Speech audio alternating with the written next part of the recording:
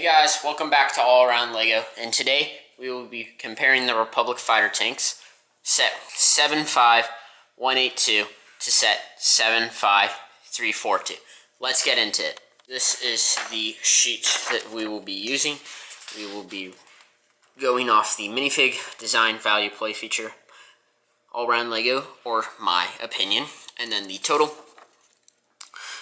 To go over some particulars first, 75182 costed $20 at time of retail, 305 pieces, and it comes with 2 minifigures. And then 75342 costs $40 at time of retail, has 262 pieces, and has 4 minifigs. To get this comparison going, we will go over minifigures first. So for 75182, you have Alayla Secura. It's been a while since we've gotten her. I think this was the last set we had her in for like 5 or 6 years. So really nice fig, pretty standard, nothing special there. And then for your gunner, this was exclusive to this set for a while until the ATTE came out this year, or last year, since it's 2023 now, I forget that. For 75342, you get Mace Windu with arm printing, you get a 187th Commander, and then you get 2 187th Troopers. These 3 are exclusive to this set. None of these are exclusive to that set. And you get more minifigures, so how do I not pick 75342 for the minifig win? Now for the design of the set, we will not need any minifigures. For 75182, looks really nice. You can pop the hatch, put your gunner in there. Not going to demonstrate that. In the back you have ammo for the stud shooters. These move. It's a smaller Republic fighter tank than we're used to, but it looks nice and the design flows well. Now this one, if you've seen my review for it, you know that I'm not as optimistic about this one. I think this one is way too big. I think that it is a little unable to be accessed easy. And I think that the front part doesn't look good, and then it just juts up straight, instead of like this one where it slowly moves in. So based on that, I'm going 75182 for design.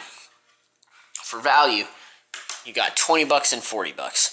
So with inflation, or with the extra $20, you're really getting 2 more figs and a couple more big pieces, but less pieces overall. And for $20, getting a Republic fighter tank with 2 minifigures, it's hard not to pick that for the value. Now for play feature, you have a lot of different things. For 75182, you're able to move these guns. You can shoot out stud from the stud shooters. You got 2 of them and stuff. And then from the top, you can just open it up, put your gunner in, and then open back into the reload station. So nothing much there, but good play features for $20. Now, for this one, you can move these. You got spring-loaded shooters, which are way better than stud shooters. You can open this up and put your clone in there, and then close it up pretty easily. You can also move it around. And then in the back, you can open this up and have like your troopers falling out. I mean, not falling out, like running out. And then at the top, you can put a figure in there also. And there's just a lot more playability potential with the $40 set, which you would probably expect, which is why I'm going for the play feature.